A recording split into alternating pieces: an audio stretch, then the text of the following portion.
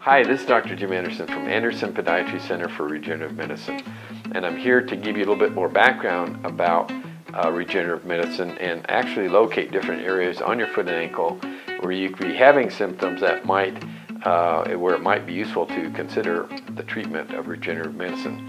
So first of all, a little background on regenerative medicine. We've been using it for quite a long time, and the basic concept is mothers that go full term, they donate the placenta, and some of the layers, a couple layers of the placenta, are then processed in the lab, and the FDA approves this. It's very safe.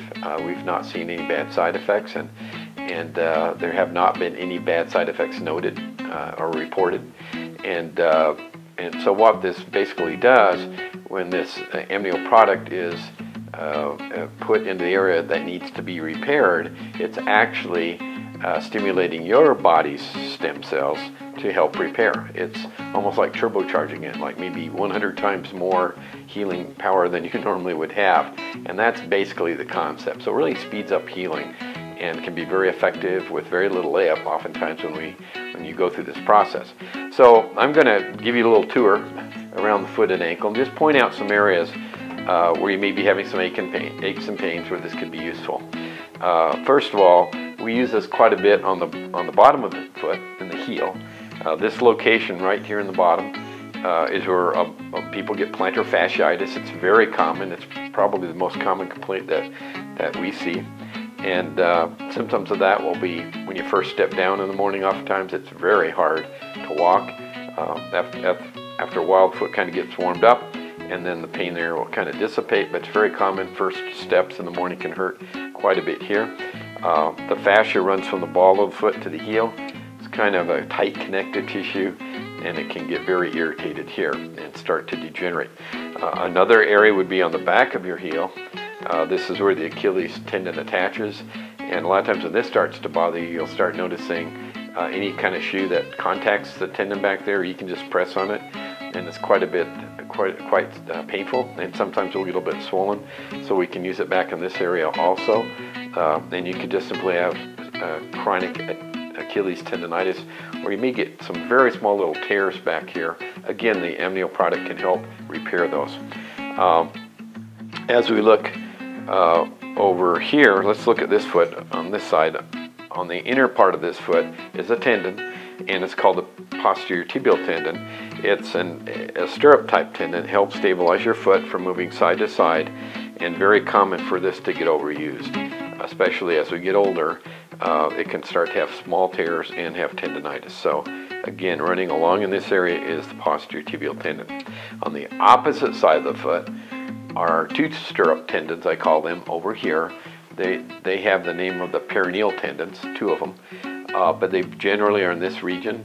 And so if you start having a little bit of swelling or pain in this area, again, regenerative medicine can be used there. People that sprain ankles sometimes tend to injure those tendons at times. So again, swelling, pain, anytime you, with either this tendon over here or these over here, when you're walking on irregular terrain, they're being used more to stabilize your foot, and you might notice that you'll get more pain after a day of maybe hiking over irregular terrain in those areas. And then lastly, I want to talk about arthritic joints.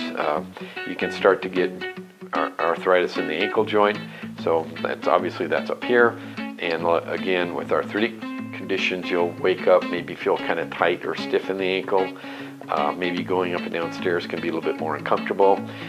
In the midfoot area right here, there are these long bones called the metatarsals that then articulate with these other bones in the midfoot called tarsal bones, and there are joints in this area that tend to wear down, especially as you get older.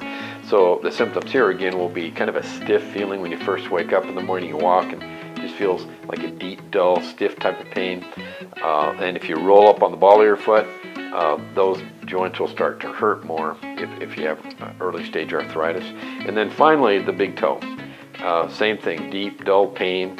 And when this joint gets arthritic, sometimes you'll see you've got a little bit of a knuckle on the top, almost like a spur develops on the top of the joint, and you might notice a little bit of tightness. This joint's very limber, but some people have very limited motion in that area, and again, that's a sign of an arthritic great toe joint. So again, I must stress what we're so excited about with regenerative medicine is you can get back activity so much quicker with this, very safe, and in many cases you can actually eliminate the need for surgery. So it's something that I really hope that you learn more about regenerative medicine. I encourage you to visit our website at andersonpodiatrycenter.com, or please give us a call.